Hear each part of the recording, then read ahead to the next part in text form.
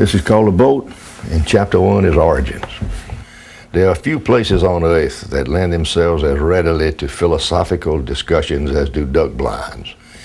Even single-occupant blinds, where there is nobody else to talk to and you would expect a lack of conversation, unless the sole inhabitant has a split personality and is prone to having double identity discussions, have a tendency to become ruminative.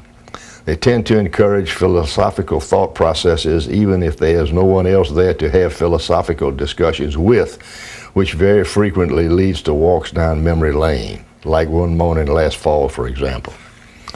To begin with, it wasn't so much a blind as it was a stand. Rather than sitting on anything, I was standing in knee-deep water next to the boat alone. For seconds, the morning had been lively enough to keep a half-dozen occupants of a blind busy, let alone a sole proprietor. The October hurricane, we had so many in 1995 the Weather Service almost ran out of names to call them, had blown down several thousand feet of water oak across that last slough running south towards Majors Creek. To compound the felony, the month of November, normally the driest month we have, dropped enough rain in the first 4 days to put the river at flood stage, believe it or not, the week before Thanksgiving. There is not supposed to be a flood in the river swamp the week before Thanksgiving. It says so right here in the small print.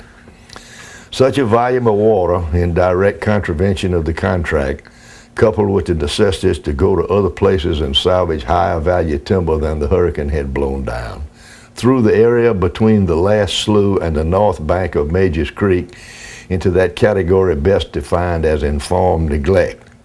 It needed fixing, and under normal circumstances it would be corrected quickly. But with the situation as it was last fall, nobody was going to trouble himself for 5 minutes with blown down water oak and 18 inches of water. $400 1,000 pine saw logs blown flat across an area the size of half a county, turning blue while they waited for the advent of the southern pine beetle, eliminated any priority that defective water oak with epicomic branches may have had under normal circumstances. As a consequence, getting a boat to the backside of the beaver pond that borders this last slough in the dark, with everything looking different because so many of the marker trees had been blown down and were prostrate, was not only slow, it was glacial, and it was frustrating to boot. Water oak cross-pollinates with both laurel oak and willow oak, so to be intellectually honest about it, you really can't call it water oak, although everybody does. The tree is a genetic mixture of all three in various proportions, a biological meatloaf as it were. But all three of the partners in miscegenation have a single characteristic that breeds true in the resultant offspring. There is no depth to the root system at all. I can quote no specific studies as to the depth of the root system of entire-leaved red oak, the name commonly used for the water-willow-laurel mixture, but it can't be much more than 2 feet. All across the swamp, in the area of the blowdowns, there are circles of earth 10 feet in diameter, held upright like giant wheels by the boles of the blown-down tree protruding from the center of the circle. None of these wheels of earth, regardless of its diameter, is more than 30 inches thick.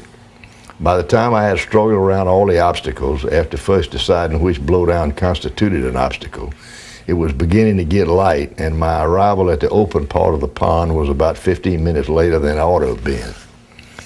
A flock of a dozen or so mallards flushed out of the middle of the opening as I pushed out into it.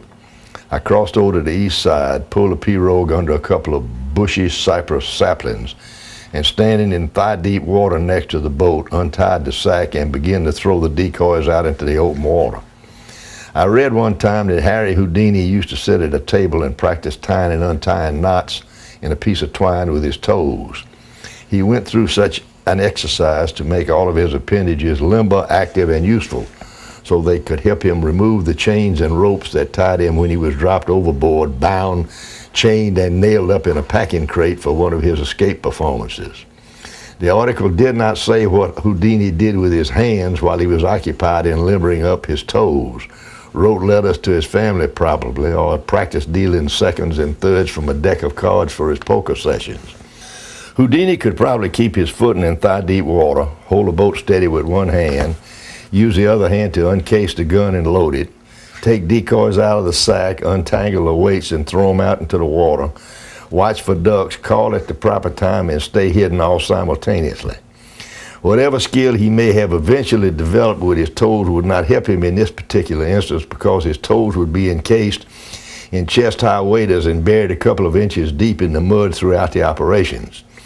He would be left with only the use of his hands, teeth, and elbows, and I am not saying for an instant that he could not have done it. He probably could have, and drunk a cup of coffee and whistled a violin solo from the overture to Orpheus in the underworld at the same time. But those of us who are substantially more disadvantaged in motor skill dexterity, those of us who in fact can barely pick up a piece of rope with our toes, let alone tie knots entwined with them, do a lot better when we get to the pond early enough to do several of these things at a far more deliberate pace, say like mostly one thing at a time.